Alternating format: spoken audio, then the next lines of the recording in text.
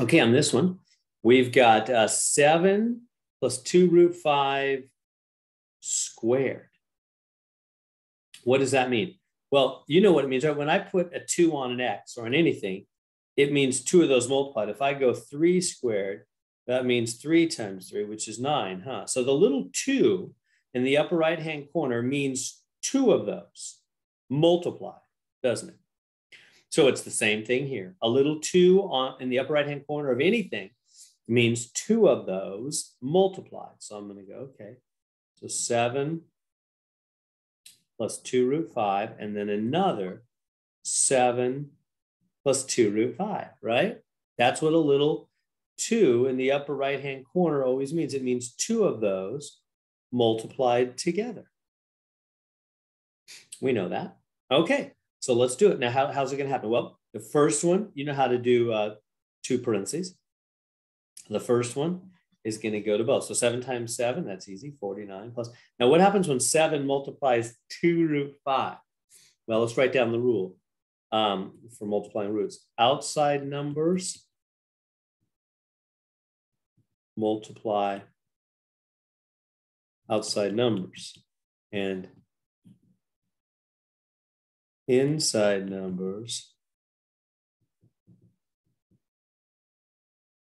multiply inside numbers. Outsiders with outsiders, insiders with insiders. It's like prison. It's a perfect analogy. Outsiders with outsiders, insiders with insiders. So when the 7 goes there, we did that, and then 7 times 2 root 5. Who's going to multiply? The outsiders. The 7 and the 2, 14. Okay, let me stay with the same color. The 14 and the 5 stays inside. He's done. I'm just going to scribble that a lot. Are we good there so far? Is that making sense? So 7, the whole number outsider 7, multiplied 2 root 5. And the 7 and the 2 are both outside, right? It's like prison. If you go to visit a prison, I have a friend who does prison. He goes and teaches Bible studies at prison. And he's been inviting me to go join him. I think I'm going to probably join him pretty soon. Anyway, but when he goes there, he goes home after the evening's over. He's an outsider, right? He has not committed a crime for which he's been locked in prison. He's not an insider, right? He goes and visits, or like when you're playing Monopoly and you go by the jail, but you're just visiting, or as opposed to being locked in the little jail thing, right? So the 7 and the 2 are outsiders. They multiply, and the 5 is an insider. It stays inside. Okay, he's done. And now it's the 2 root 5's turn. He's going to go there. What's going to happen? Same thing. The 7 and the 2 are going to multiply on the outside. The 5 stays on the inside. And then there, what's going to happen? Same thing. The 2 and 2 multiply on that side to be 4. And the 5 times 5, I'll just write them next to each other inside. You can make it 25 if you want, or just make it 5 times 5. Either way. It's going to end up sending a 5 out or being a plain 5. Square root of 25 is plain 5. Same thing either way. Is that making sense? This 2 root 5 went boom and boom. And when he did, outside numbers multiplied outside, inside multiplied inside. The 2 root 5 times 7, the 2 and 7 multiply on the outside, and then 2 root 5, the 2 2's multiply to be 4, and 5, those both go inside. Okay, let's do some simplification now. So 49 plus 14 root 5, there's really nothing to do there. Well, actually, nothing to do in a lot of places. Here, let's do this. Let me back up. I wasn't taking a good look. These two guys are like roots, right? They're exactly the same.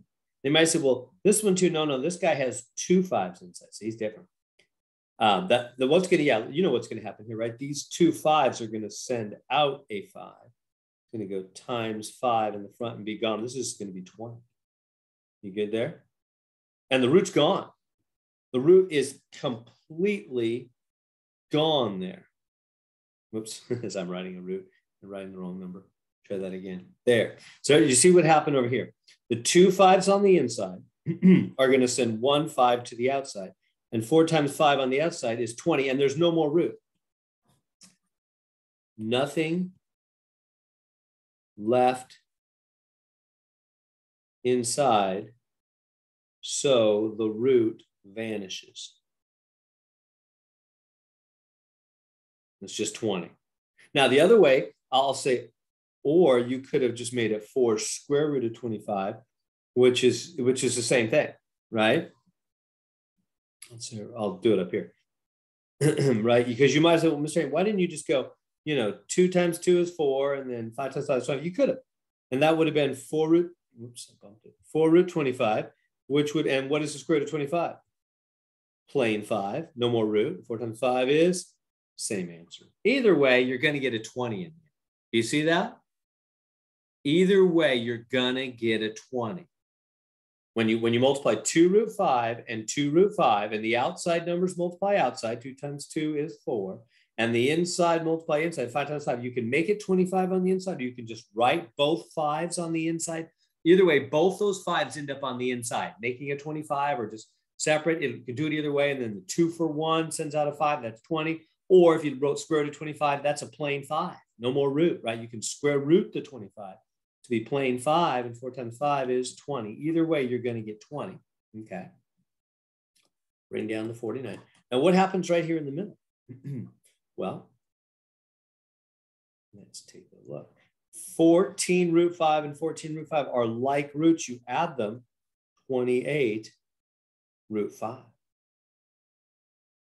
You see that?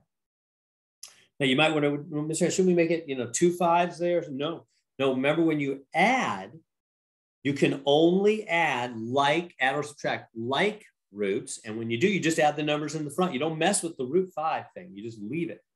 14 and 14 is 28, and you leave the root 5.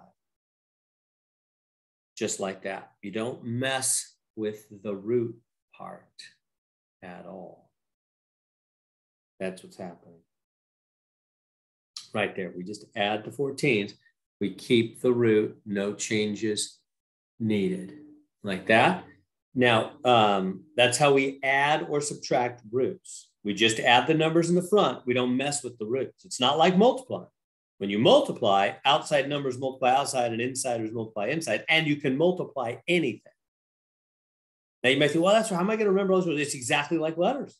Think about letters. The rules for roots are exactly the same as ours, so it's nice. Kind of reinforce it. Think if you were multiplying 3x or adding, 3x squared plus 4x squared. It'd be 7x squared. You don't make it x to the 4th, right? Remember when you add letters, you can only add like terms. You just add the numbers in the front. You keep the letter pattern the same. You say, look, it's 3 of these x squared things and 4 more of these x squared things. That makes 7 of these x squared things. You don't mess with the powers at all in any way, shape, or form. So the rules for letters are the same as roots. You can only add letters that are like, and in such cases, you just add the numbers in the front. You don't mess with the powers. Okay. And now, 49 and 20, what do these add to be? 69, because they're just plain old numbers. So they'll just add up to be 69. Bring down the 28 root 5, and we're done right there. That's our final answer. Why don't we add those together? Because you can't. You cannot add. Why not? Because you only add or subtract like roots, huh? Like we've talked about. Same thing for letters. Could I add 3x squared and 4 plain x? No. Unlike. Cannot add. Again, the rules for letters and roots are the same. You cannot add different letter powers. You cannot add different. If this 69 had its own root 5, then they would be like, and then we could add them. But he doesn't. He's a plain 69. This is like looking at 69 plus 28x, right? Those can't be added. They're unlike terms. This one has an x, this one doesn't. This one has a root, this one doesn't. You cannot add them. You can multiply anything for letters and roots, but you cannot add or subtract unless they're like. And when you do add like roots, like these two we had right here, you only add the numbers in the front. You don't mess with the root, just like for letters. You only add the numbers in the front. You don't mess with the powers. Hope that those connections are helping you. So there we go. There's our final answer, 69 plus 28 root 5.